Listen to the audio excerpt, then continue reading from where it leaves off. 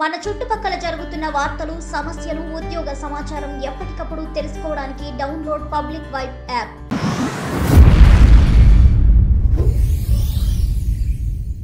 అందరికీ నమస్కారం. ఈరోజు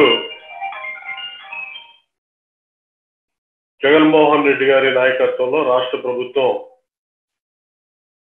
మరో భారీ దోపిడీకి తెరదీసిన పరిస్థితి కనపడతా ఉంది.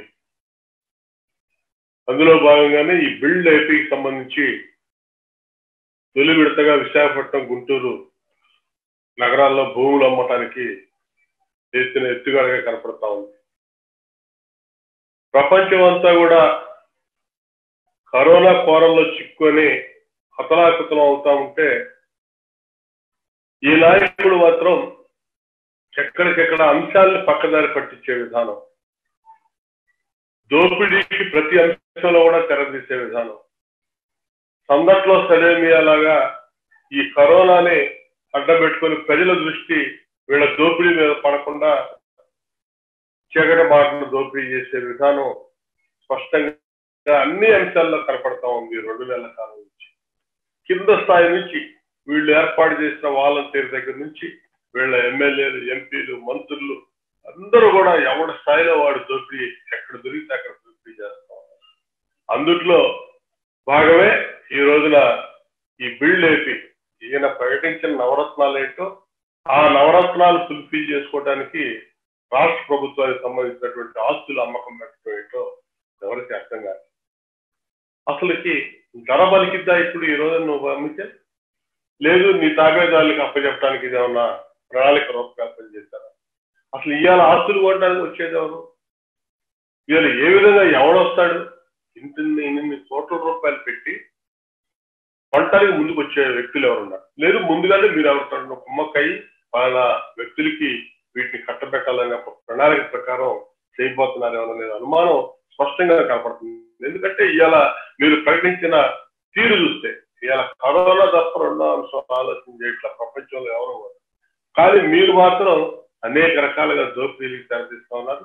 అందులో భాగంగానే ఇవాళ గుంటూరు, విశాఖపట్నం కేంద్రాలుగా ఇవాళ భూములు అమ్మకానికి పెట్టారనేది కనపడతా ఉంది. గుంటూరులో కార్మిక శాఖకి సంబంధించినటువంటి స్థలం ఇవాళ అమ్మకానికి పెట్టారు. అది మా ప్రభుత్వం అధికారంలో ఉన్నప్పుడు మేము చంద్రబాబు నాయుడు గారి నాయకత్వంలో ప్రభుత్వ ఆసుపత్రి ఇంకొక విభాగం అక్కడ ఏర్పాటు చేసుకోవడానికి ఆ రోజున అనుమతి ఇచ్చి శాంక్షన్ చేసినటువంటి పరిస్థితి ఆ స్థలం. ఇవాళ మీరు దాన్ని అమ్మకానికి పెట్టారు. ప్రజావసరాలకు ఉపయోగించడానికి మేము ప్రభుత్వ భూములు ఆ రోజున ఏ విధంగా చేయాలని ఆలోచన చేస్తే మీరు అమ్ముకునే కార్యక్రమం. బిల్డ్ ఏపీ అంటే నిర్మాణం, రాష్ట్రాన్ని నిర్మాణం చేయాలి. మీరు అమ్ముతా ఉంటారు. అమ్మి మీ సంక్షేమ కార్యక్రమాలు, మీరు ప్రకటించినటువంటి సంక్షేమ కార్యక్రమాలకి డబ్బు ఖర్చు పెట్టడం అనేది ఇది కరెక్టా అని చెప్పి నేను అడుగుతాను. ఖచ్చితంగా నువ్వు ఏ విధంగా హామీ ఇచ్చావో దాన్ని నెరవేర్చు. అంతేగాని ఈ విధానం ద్వారా ఏదో చేయాలనుకోవటం, దీని ద్వారా 1000 కోట్లు వస్తాయి అనుకోవటం కూడా భ్రమ. రావు. మీరు అనుకున్న విధానంలో అసలుకి దీనిలో నుంచి పూజ చేసే ప్రసక్తే ఉండదు అనేది యథార్థం. దీని వెనక మీ దోపిడీ ఆలోచన దాగి ఉందనేది ఇవాళ ప్రజలందరూ కూడా అనుకుంటా ఉన్నారు. ప్రతి ఒక్కరు కూడా అనుమానిస్తా ఉన్నారు మీ చర్యలు. ఎందుకంటే ఇవాళ కరోనా 2 నెలల నుంచి చూస్తా ఉన్నాం. కరోనా టైంలో మీరు వ్యవహరిస్తున్నటువంటి తీరు ఇవాళ అన్ని అంశాల్లో కూడా మద్యం కానీ, ఇసుక కానీ ఏ విధంగా దోపిడీ చేస్తా ఉన్నారు. ఓ పక్క కరోనాతో అల్లడిపోతా ఉంటే ప్రజలు గ్రామాల్లో మీరు ఇసుక రీచ్లు ఓపెన్ చేసి 100 లారీలు అక్కడ ఆడకెళ్ళేసి ఆ గ్రామాల్లో భయభ్రాంతులు సృష్టిస్తా ఉన్నారు. లారీ డ్రైవర్లు కానీ, క్లీనర్లు కానీ ఎక్కడెక్కడి నుంచో జరుగుతూ ఉంది. ఇలా ఇసుక డంప్ చేస్తా ఉన్నారు. మీరు 10%, 20% మీరు ఏర్పాటు చేసుకున్నటువంటి ఏవైతే ఆ పాయింట్స్ ఉన్నాయో స్టాక్ యార్డ్లు, అక్కడికి ఒక 20% చేస్తే మిగతా 70%, 80% మీ నాయకులు బయటికి బ్లాక్ లో అమ్ముతా ఉన్నారు.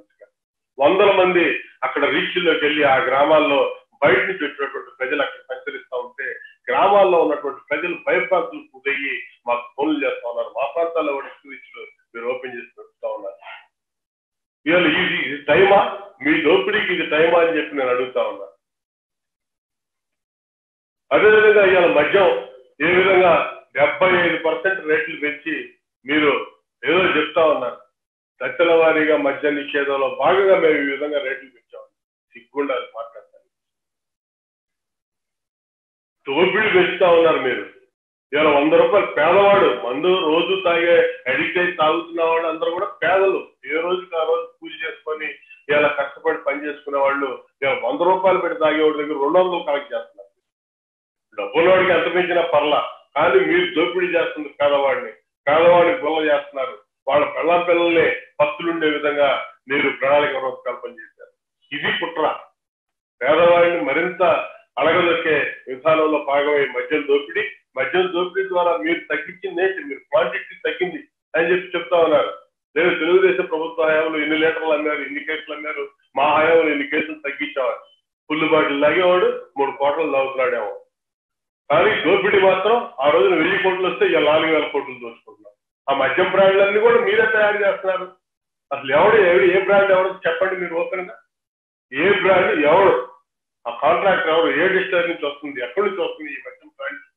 ఎక్కడ ఏ రాష్ట్రంలో ఉన్నాయి అసలు ఈ బ్రాండ్లు? మొత్తం వాళ్ళ ఆరోగ్యంతో ఆడుకుంటా ఉన్నారు. వాళ్ళు సాగుకి దగ్గర చేస్తా ఉన్నారు పేదవాళ్ళని. మీ మందు మీ స్వార్థంతో మీరే తయారు చేసి మీరు మార్కెట్లో మీరు రంగు రుచి వాసన లేనటువంటి మరి ఈ మందంతా కూడా వదిలి ప్రజల ప్రాణాలతో చెలగాట వాడుతా ఉన్నారు. వాళ్ళు దోపిడీ చేస్తా ఉన్నారు. మీరు కింద స్థాయి నుంచి బ్లాక్ చేసేసి మొత్తం వాలంటీర్ల దగ్గర నుంచి నాయకుల దాకా అందరూ కూడా దోచుకుంటా ఉన్నారు. ఇవాళ రైతాంగం అనేక రకాలుగా ఇబ్బంది పడతా ఉంది. మాట్లాడే పరిస్థితి లేదు. గిట్టుబాటు ధరలు ప్రకటించింది కేంద్రం, మీరు కొంటా ఉన్నారు. మార్కెట్ తిరిగి కానీ నిధి పెడతా ఉన్నారు. ఇక్కడ నిధి లేదు, ఏమీ లేదు. మరి పక్క రాష్ట్రంలో ఉన్నటువంటి కేసీఆర్ మీకు ఆదర్శం. మరి ఆయన పెట్టాడు 3200 కోట్లు మార్కెట్ తీసి కొనమన్నాడు. మరి మీరు ఎంత ఇచ్చారో చెప్పమని చెప్పి నేను అడుగుతున్నాను. మీ నాయకులందరూ కూడా బ్రోకర్లు అవసరం ఇచ్చారు. నా ప్రాంతంలో డెల్టా ప్రాంతంలో తెల్లదొన్న ఇవాళ 2550 రూపాయలు మార్కెట్ ప్రైస్, ఇవాళ మినిమం సపోర్ట్ ప్రైస్ ఉంటే ఇవాళ 1800, 1700, 1600కి మీ బ్రోకర్లు బెదిరించి మీ కొనరు వచ్చే సెంటర్లో కొనుగోలు కేంద్రాల్లో తెలుగుదేశం వాళ్ళకి తీసుకోకుండా ఆపేసి బెదిరించి మీరు హస్తగతం చేసుకొని మీ పేపర్లు కోట్లు సంపాదిస్తున్నారు. అందులో నుంచి నాయకులు మీ ప్రజాప్రతినిధులు కోటాలు వెళ్తా ఉన్నాయి.